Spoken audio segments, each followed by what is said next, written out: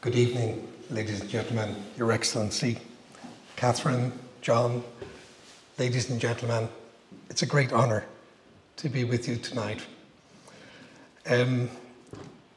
Catherine said a lot in the introduction, which saves me in terms of repeating, but I have a love for the nature of Achill Island, for the nature of Ireland, and of course for Europe. And I've been very fortunate to spend my career working for the protection, conservation, and restoration of the important areas that we have established across the European Union.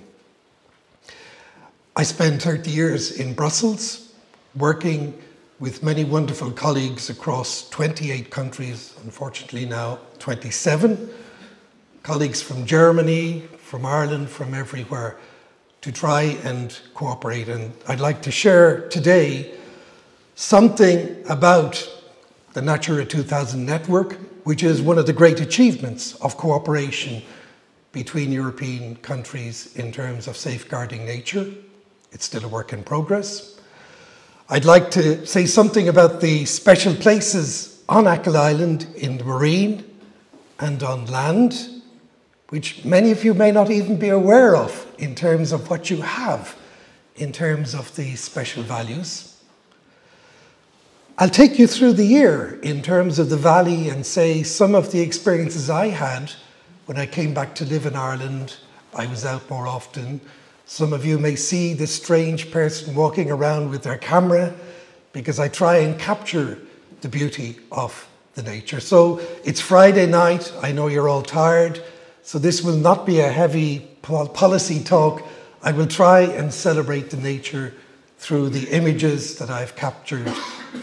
I'll also talk about the conservation challenges because there are real pressures on nature in Achill. And unfortunately, the nature that Heinrich Böll would have seen in the 50s when he came here, much of that has disappeared. And I think we have to acknowledge that because there's a huge challenge of restoration in relation to nature on Achill and elsewhere throughout Europe. And I'd like to mention by way of conclusion that there are some real opportunities to work together with farmers, with local communities in terms of conserving nature.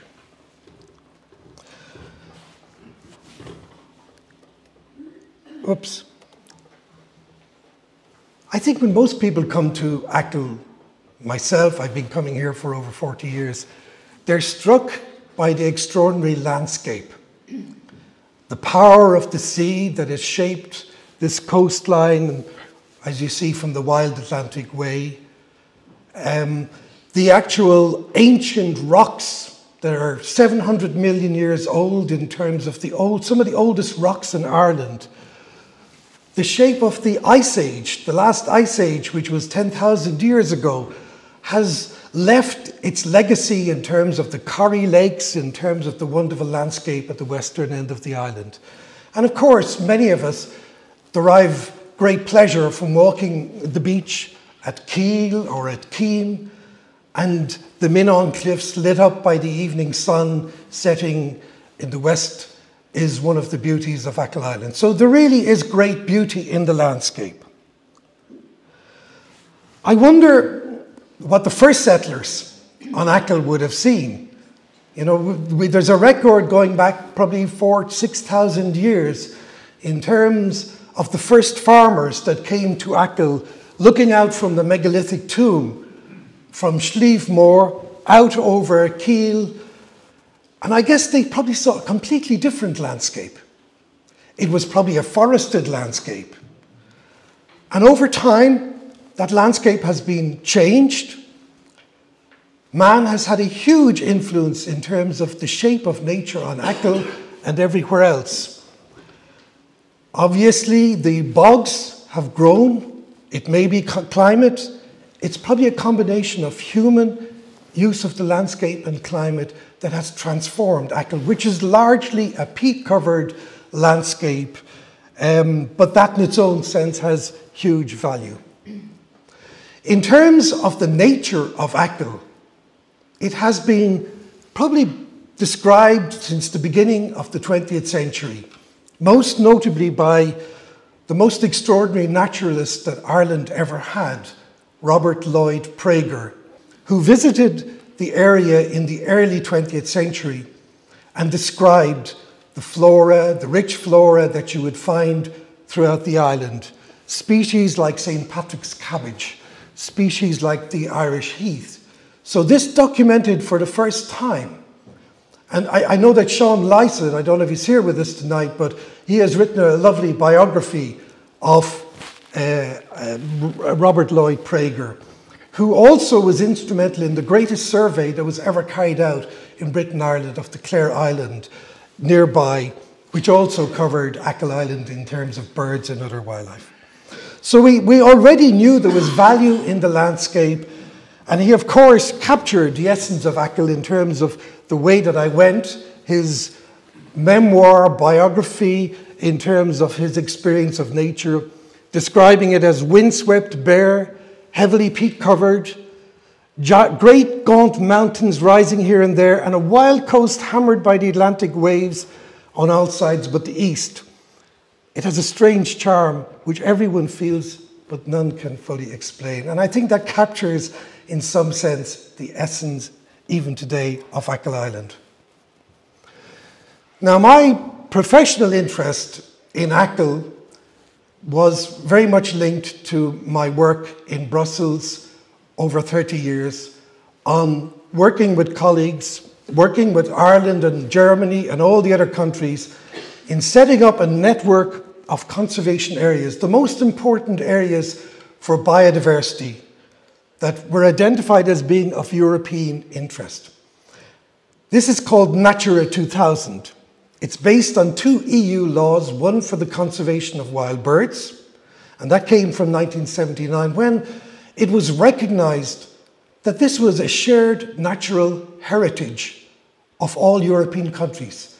And we achieved so much more by working together and cooperating in terms of ensuring their conservation.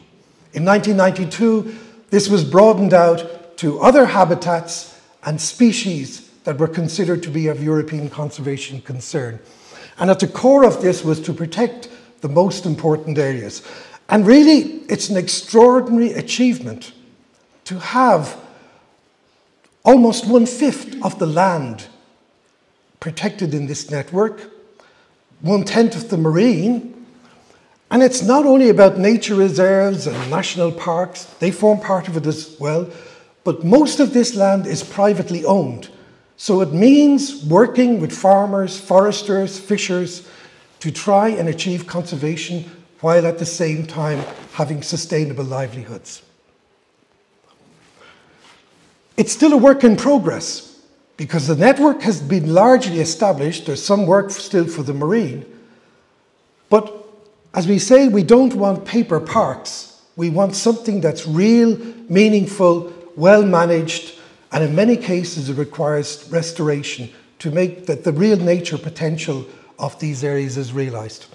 And unfortunately, we still have a huge amount of work to do in Ireland and in Germany to really realize this full potential for nature and people.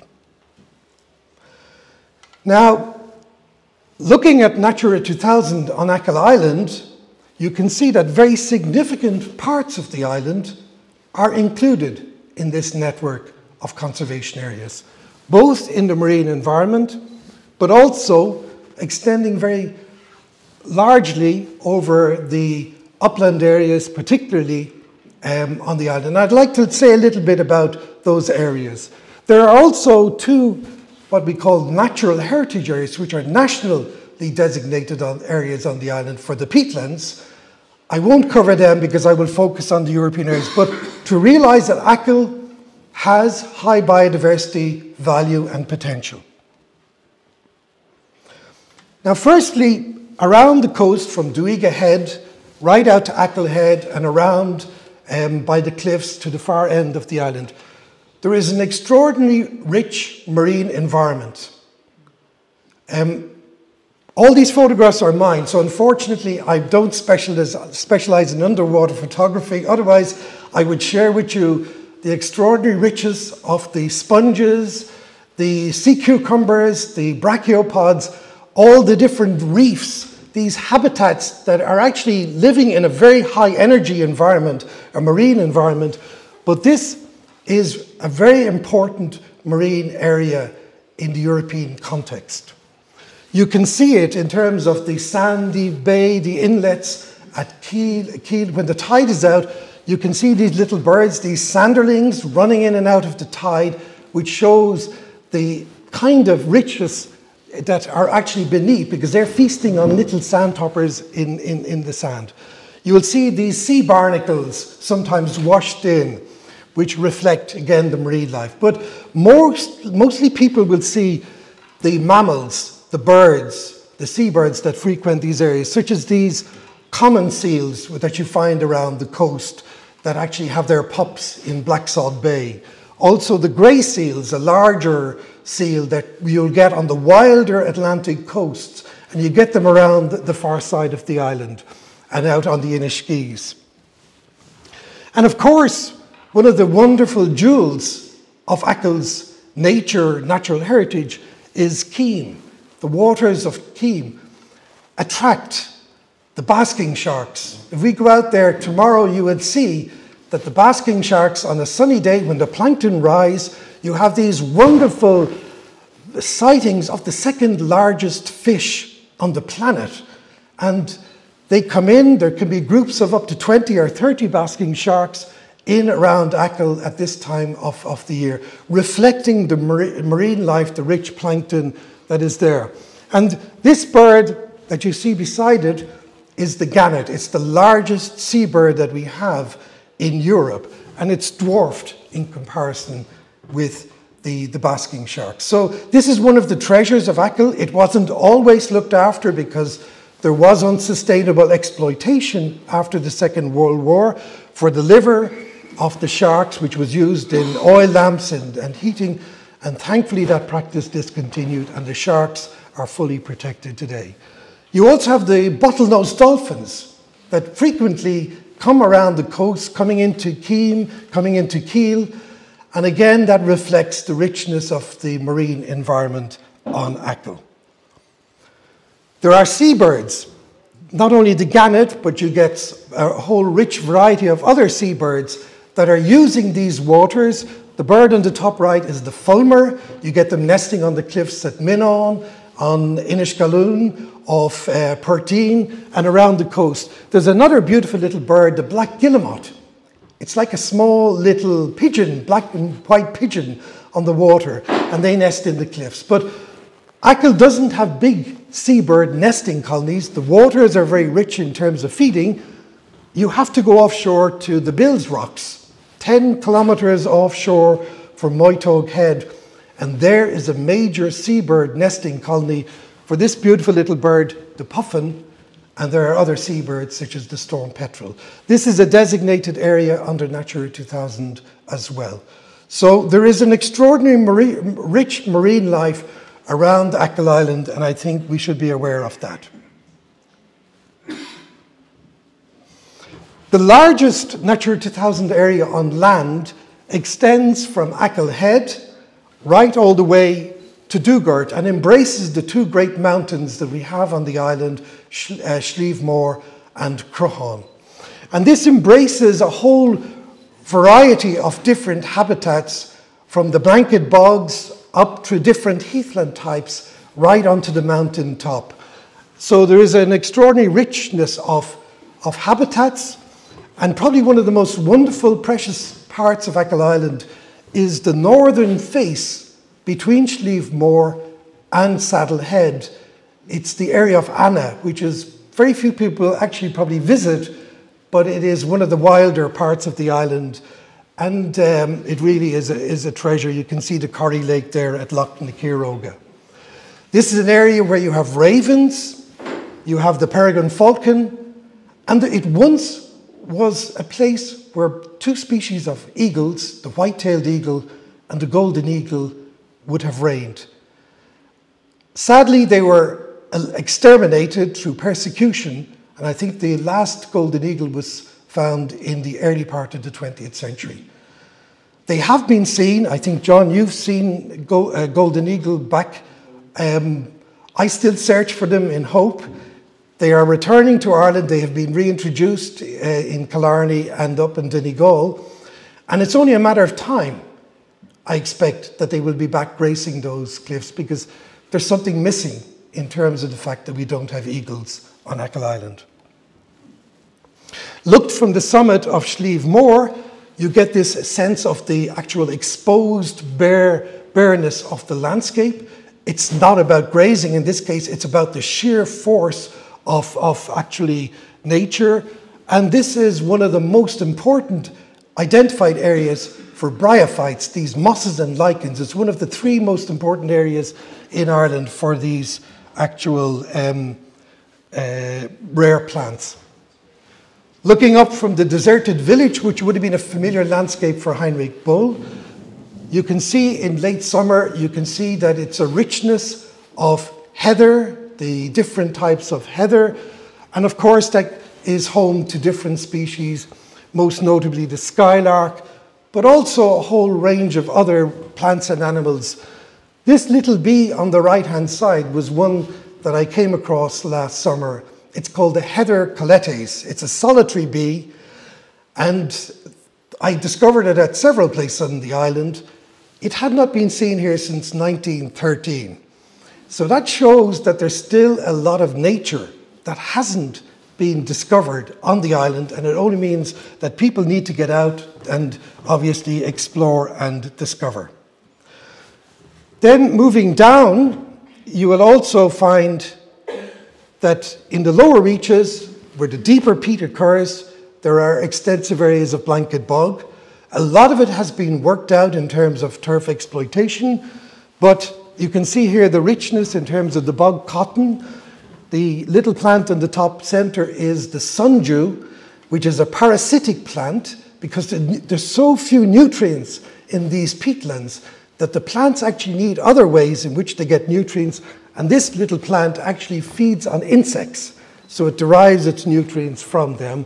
And there are many other species like the bog asphodel, marsh orchids, and of course the sphagnum provides home for species like this common frog. So there's an extraordinary richness and diversity in the landscape, and of course we have to care for it. The next site I will refer to, the next Natura 2000 site, is called Keele Macair Menon Cliffs. And what's extraordinary about this is that you have a whole range of habitats, from the beach, the shingle bank, the macair, the sand dunes, right up onto the mountainside in terms of the different heathlands. So this is one of the great assets of Achill. Behind that shingle bank, which stretches for most of Tramore, you have an area of macair. Now that has been transformed. There is a golf course there, there's a lot of grazing, but in the areas of the wetter parts of the macair, there are rich habitats for mosses, including a rare little liverwort called the petalwort. And of course, the lakes, Keeloch and Shrughelbeg, provide a refuge for wintering waterbirds. Migrant birds like this golden plover actually frequent the macair on migration. And this little bird in the bottom right-hand side is one of the nesting birds, the ringed plover, that nest along those shingle banks. So it's a fragile environment, but it's also a very rich and diverse environment. Moving over to this side of the island, there's a smaller area of macair, but it's one of the most beautiful parts of Achill Island. This is formerly called Dugart Macair Loch Dhu. It's a special area of conservation, but it's also a special protection area for birds. It's also called the Valley Sandy Banks, and very clearly the local community have made that known, that this is the proper name that it should be called, so maybe it should be changed to recognize that. Looking down from Slieve Moor, you can get that sense of the northeast corner of Achill, with all its lakes, with the macair, with the Golden Strand and the Dugart Strand. So that's an extraordinary rich part of Achill. And I was saying, I took this picture last April, I was saying to Sheila McHugh that I could almost see her walking on Dooniver Beach in her bare feet. So she felt a little bit under scrutiny, but she can rest assured that I hadn't. But you can see here the Macaire along the area, and that's a very important part of it. Behind it is a wonderful lagoonal area called Shrughill, which actually is a very fine wetland area, and that's a wintering place for many, many different types of birds. Not visited by many people, but it's an extraordinarily rich. Unfortunately, like a lot of the Achill coastline, particularly around this corner, there's serious erosion taking place.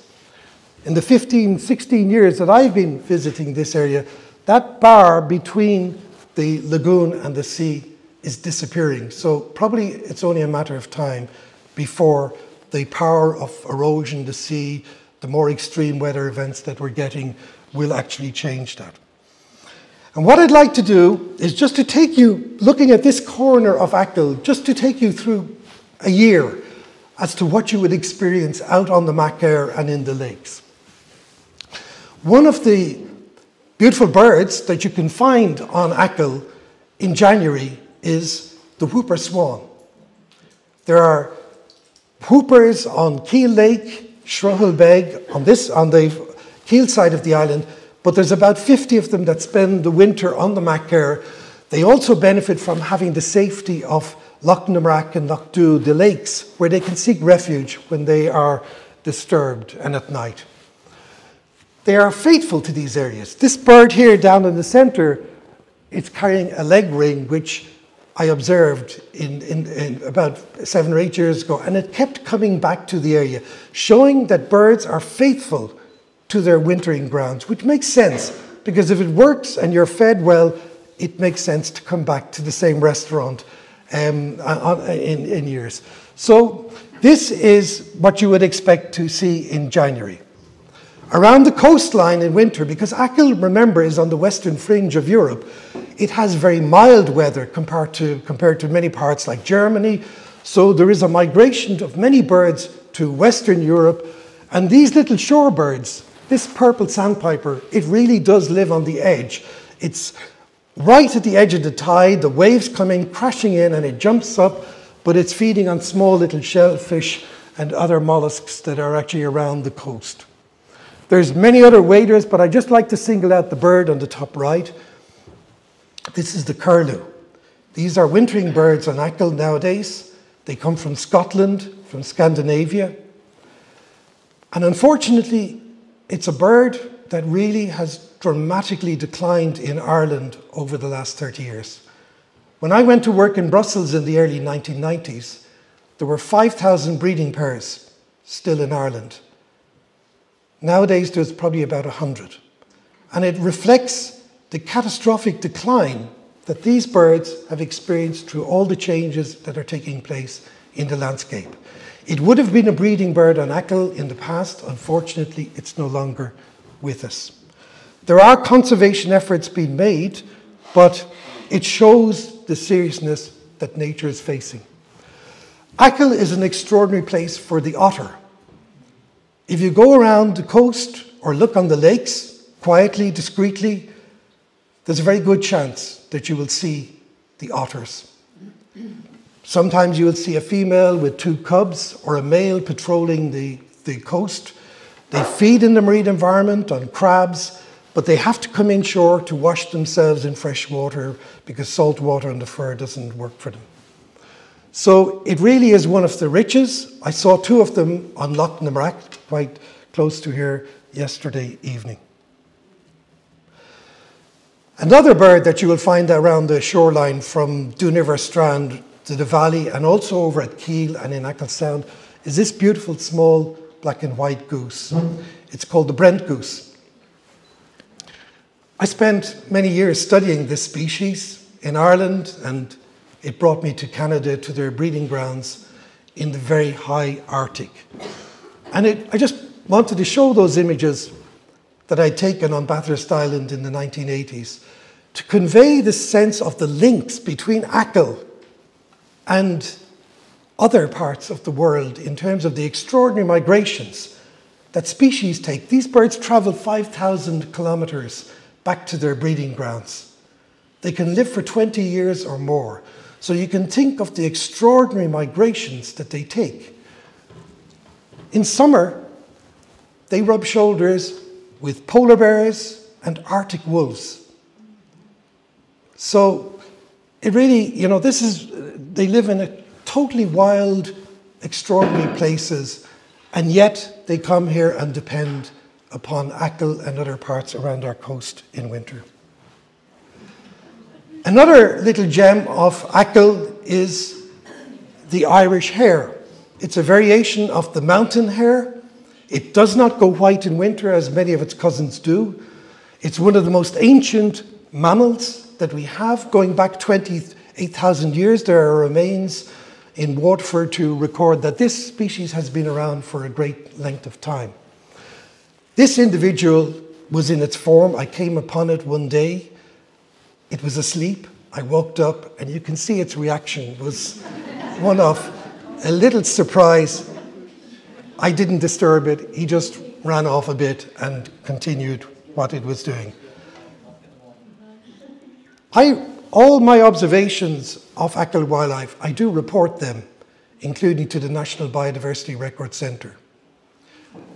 Interestingly, when it comes to the hare, when you report the hare, they will not give the geographic reference of your sighting, because unfortunately, hares are still subject to people capturing them illegally for coursing. And so it's just, I find I'm all for sustainable use and management, but I really think that there are certain practices in the 21st century that we should not be continuing. In April, you start to see the flowers and all the other wildlife starting to take bloom. And this is one of the very rare moths that can only be found in the western fringe of Scotland and Ireland. It's linked to the macaire. It's linked to the sand dune system. It's called the belted beauty. And that's a male on the left. And the extraordinary thing about the life cycle of this species is that the female, you can see it up on the top right, under the male, the female is flightless. So the male flies around, sometimes during the late afternoon, and then obviously searches for the female. They occur at Achill, and also last year we discovered them. Kathy Lynchicone from the Valley also discovered it was present at the Valley sandy banks. And this is its caterpillar, which is depending upon the bird's foot trefoil. So this is one of the rare species that is in Achill and depending upon the macaire and the sand dune system. I mentioned about the decline of the wading birds, these little shore birds that depend upon open landscapes. And this bird is still here on Achill. It's called the lapwing. It's the national bird of Ireland. And they are still trying to succeed in nesting in the valley, sandy banks, just in the wet macaire area at Lough Dhu. There are several pairs. It was once much more abundant over at Achill and in Lough Dhu area, but there's only probably 3 or 4 pairs now left. Last year, I watched them and they nested, but unfortunately, they didn't manage to raise one young because their predators, foxes, crows, and you can see a heron coming in on the breeding territory, actually eliminated the possibilities. So the habitat, the landscape, is no longer actually suitable because, unfortunately, the pressure of grazing and other things has led to that, and predators have actually taken the young. Into May, you see that there's other migrants. The last of the migrants, this is bird on the top right, is like a small curlew. It's called a whimbrel. In fact, they call it the May bird. They're migrating through on their way to Iceland to nest. And the macaire habitat at Achill and at the valley is really important. They stop off, they refuel as they're heading on the final stage. And this little bird on the right used to be a common nesting bird in the valley and probably elsewhere on Achill Island. It's called the dunlin. Unfortunately, they have disappeared as a nesting bird, not only from Achill, but from many places where they nested in the Macaire around the western coast. And this is probably going to be the next bird that becomes extinct in Ireland as a breeding bird. There's only probably 20 or 30 breeding pairs struggling to survive in Ireland. And it really is a shame that in the 21st century we were talking about such things happening to species like this. Moving on through the summer, late spring, you have the primroses, you have the sea thrift, the sea campion, the ragged robin. These are all the flowers that will actually thrive. They're there in the landscape, and when they're given a chance, they will actually blossom. And you can see that along the roadside verges for the primroses. Unfortunately, you don't see them on the Macaire nowadays because there's too much grazing. And I just want to make that clear that these are only in areas where you will actually have some seizure for a while of grazing to allow the plants and the pollinators. And where you do get those opportunities, you get this extraordinary richness of pollinators. We hear a lot nowadays about the decline of pollinators in Germany, in Ireland, but yet they still actually survive here in Achill. On the left you have two of the butterflies, the small tortoiseshell and the green hairstreak, which would be familiar to people are here on Achill Island. But there's another relative to the butterflies, the moths, that come out at night. And for every butterfly there's probably about 10 species of moth here on Achill. And there's some extraordinary species. Look at this moth here, the emperor moth, which comes out at this time of the year.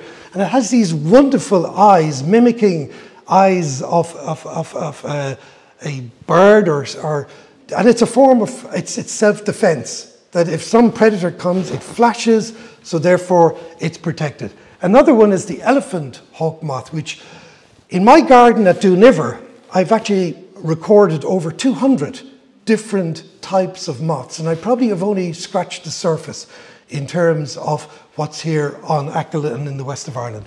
There's another fantastic little group of pollinators called hoverflies, which again, people are only starting to discover in relation to the richness and diversity of the different plants and animals. Into July, it's feeding time for all the birds that have emerged, including these sand martins that are begging, demanding to be fed with all the food that is actually available at Loch Nabrack. Look, also the actual mallard and the mute swans. This is when nature is actually at its strongest in terms of expression. And again, where grazing has been managed in terms of the fields behind the Macaire and in the valley, you will see wonderful profusions of pyramid orchids, lady bedstraw, this rare plant, the field gentian on the right-hand side.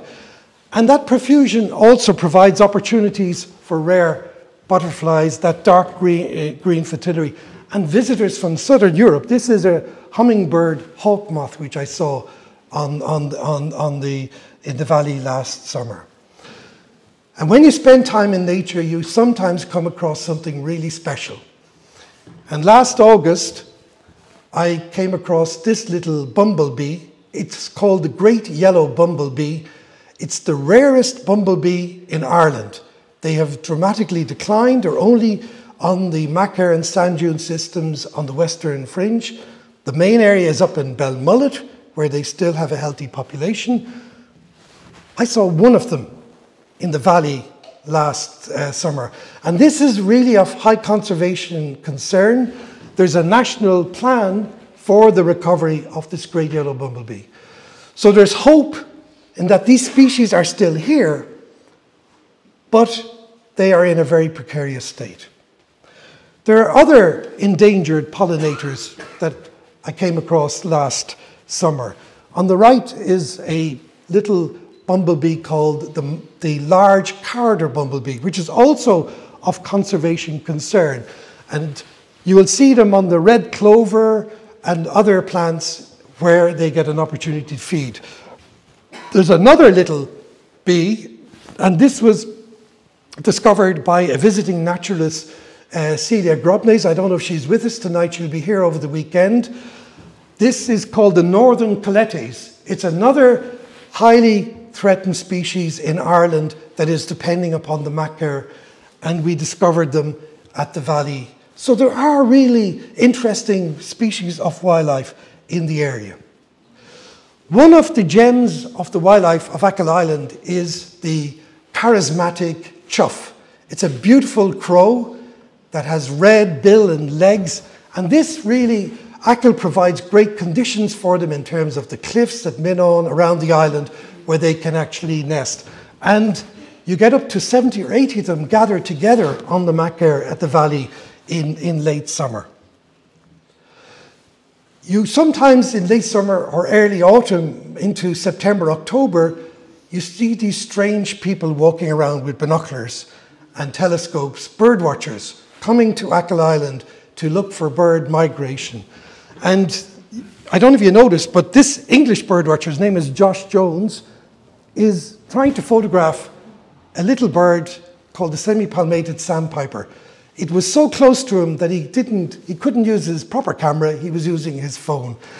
And this is the bird. It came all the way from Canada or the United States. It was in the valley.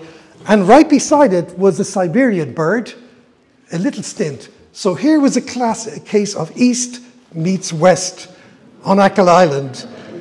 So maybe there's a lesson there through nature that we can actually come together and live in harmony. Moving into autumn, the winter birds, the widgeon, are back on Shrughill, at Shrughill Beg. The diving ducks, the tufted ducks, are on the different lakes around the island. And of course, where you get prey, you get predators. This wonderful, beautiful little bird is called a merlin. It's the smallest of the falcons. They do nest in Ireland. It's a very scarce nesting bird, but they also come to Ireland from Iceland to spend the winter. Again, reflecting the richness of the birds. And we move back more into November in winter. It's the cycle of nature. The whooper swans are back in on the macaire. They shared it with some pink-footed geese and some grey-lag geese. So it was coming back into the cycle of events. And Achill gets birds coming during the cold weather period into the macaire. This is a redwing. It's a thrush that would spend the winter in Europe.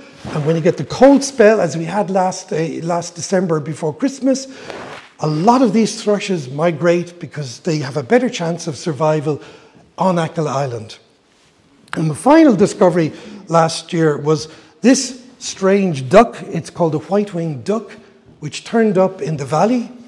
It was the first time it was ever seen in Ireland, and it attracted hundreds of bird watchers to Achill Island. All these crazy people with their cameras and telescopes and binoculars. But it showed, if you have interesting wildlife, you attract lots of people. So it is part of the actual ecotourism of potential of the island. So that just gives you a taste of what you will find throughout the year. But I think it wouldn't be fair if I was to say, well, it's all great, we have this extraordinary richness, without also saying that we have big challenges here on Achill as elsewhere.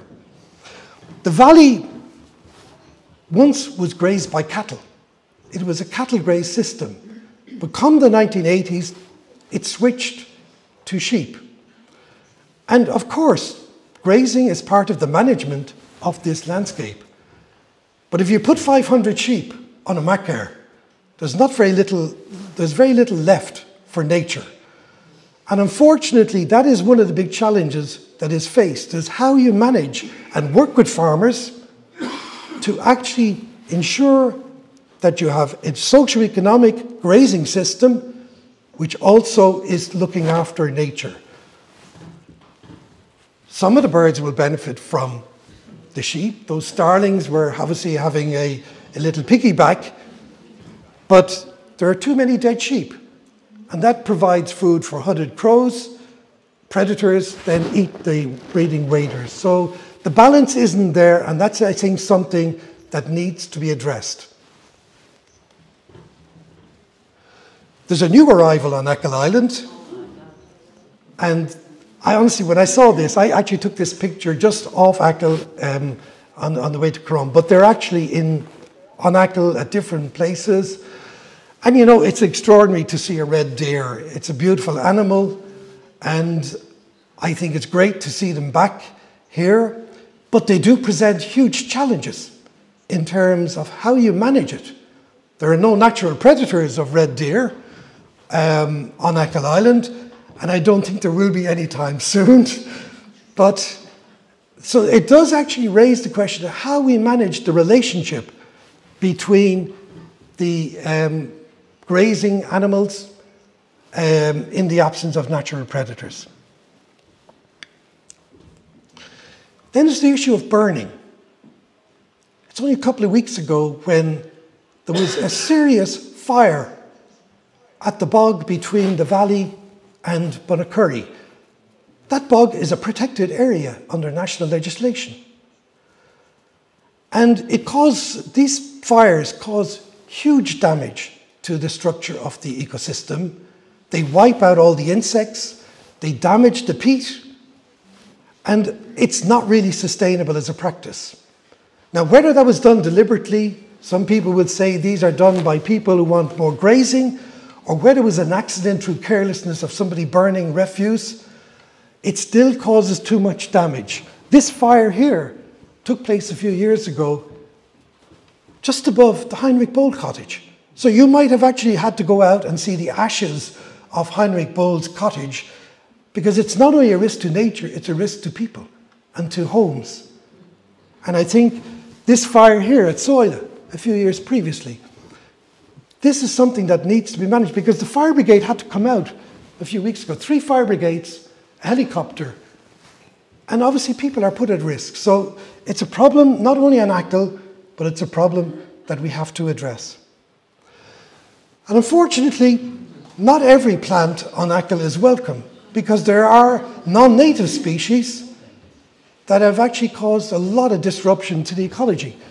This giant rhubarb is a beautiful plant in Chile, but it's not a native plant on Achill Island, and unfortunately it has spread. Prager didn't record it in 1903, so it actually has spread in places, particularly, unfortunately, Duiga, but also at Bunacurry. You can see, particularly when the ground is disturbed, you can see that these plants are causing ecological damage. This is listed on a European regulation for invasive species. So Ireland is legally obliged to do something to actually deal with this problem. You also have the rhododendron, a beautiful plant, but it's everywhere in places, particularly where this land is abandoned, there's no management of it, and it spreads over the landscape. And where you get rhododendron, you get very little else in terms of nature. And of course, we now have Japanese knotweed along the roadside. You see these signs. And of course, that's another plant that poses problems. So there are challenges in terms of dealing with the nature. And there's another challenge, and it's us. In terms of the fact, I love Achill Island, I want to roam freely, and I'm really grateful to the farmers and the landowners who allow me to walk over their land. I've never been stopped. I'm respectful of their property.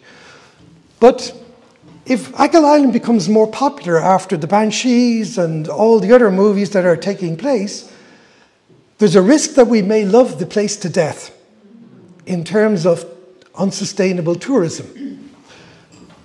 And just to give you an example, since I started coming here, surfing seems to become more popular. And that's brilliant, because it's part of the fabric of the economy of the area, and it provides opportunities for outdoor recreation. But if you have 12 months of the year surfing on Keel Loch, you don't get the whooper swans anymore. There used to be about 100 whooper swans coming there in October, November. They don't come there anymore. So there has to be a place for people to surf, and also for the whooper swans to be able to actually feed and rest after their migrations from Iceland.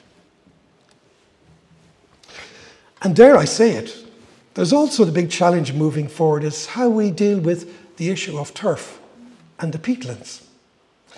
Peatlands are one of the most important stores of carbon on the planet, much more than forests, even though they occupy a much smaller part. And there's a tradition, rightly so, of using peat as a form of heating, domestic heating on the island. Probably one of the greatest controversies that I had to work on in my career in Brussels was to deal with the issue of peat extraction on protected peatlands, particularly in the Midlands. And that's still not fully resolved as an issue. So we need to explore ways in which people need to be able to heat their homes. And we need to transition. This is the great challenge. The ambassador talked about renewable energy, wind energy, and we need to find ways in which we transition from using peat, that people still have security of heating their homes, and that we talk about actually restoring the peatlands on Achill Island. So, sorry for all that despair, but that's the truth. We have beauty, we have extraordinary nature, but we have a huge amount of pressures. But they're not insurmountable. So I sometimes get a little bit annoyed when I'm on Twitter and I see people describing Achill as a wasteland or it's destroyed. Yes, there are problems, but they're not irreversible. Through the will, through working with the communities, the landowners, the farmers, a lot of good can be achieved. And there are opportunities there as well. Just to give you one example that has only started, it was officially launched, going back to the EU. I was in Brussels when this project was selected under the LIFE programme. LIFE is an extraordinary financial instrument to support nature restoration, particularly in protected areas. So this project, which deals with the Micheál habitat in 9 different areas from Donegal down to Galway, including in the valley, is a big opportunity to work with farmers to restore nature in the valley. And it's already starting. I mentioned the lapwing, the breeding lapwing. There's already been a protective exclosure put up in the valley to help the lapwing, to keep the predators out, to let the vegetation grow. So it's temporary. It'll be taken away later when the lapwing stop nesting. And there are several pairs of lapwing in there, and let's hope for the first time we'll actually see them successfully nesting and a thriving population re-established. But this system will only work if it can be combined with the big funds under agriculture. And the agriculture policy is central to how we deal with nature restoration. There's a new scheme, it's called Acres, that is being set up by the Department of Agriculture with farmers. And the LIFE project in the valley and elsewhere will be combined with this in order to make sure that farmers get paid in terms of their delivery of services. So if a farmer produces food, which they're expected to do, this is really important, but they also provide other services like climate benefits, carbon benefits, and also nature benefits. And I think we should recognize and reward what farmers can do. Of course, doing that in a commonage where you may have 40, 50 or more owners is going to be interesting. There's another big project taking shape in this part of the world, from Donegal down to Galway as well, and that's to try and work towards restoring the blanket bogs. Now, there are many sites in Mayo, but unfortunately the nearest one to Achill is Lough Gall on the Currán Peninsula. But this again is going to work with farmers to restore nature, paying them for the results that they deliver, and there's going to be a huge body of experience that is transferable to Achill in terms of restoring peatlands, including dealing with things like rhododendron. So they're building up that expertise, and I think this is another opportunity. That's Dugart East Bog between the valley and Bunnacurry, as it should look like at this time of the year. And finally, just to bring it back into the European context, there is a huge initiative as part of the European Green Deal, and I think there is a serious attempt at the European level to work towards a sustainable model, not only on biodiversity, but obviously on climate, but also on the whole food system and on the circular economy. But as part of the biodiversity agenda, the most important European initiative for nature is a proposed nature restoration law that is now being negotiated with the member states and the European Parliament. And for the first time, that will really give a great focus on the challenge of restoring nature. We've lost so much nature in Europe. It will provide opportunities, particularly for things like peatlands, to bring them back, to restore.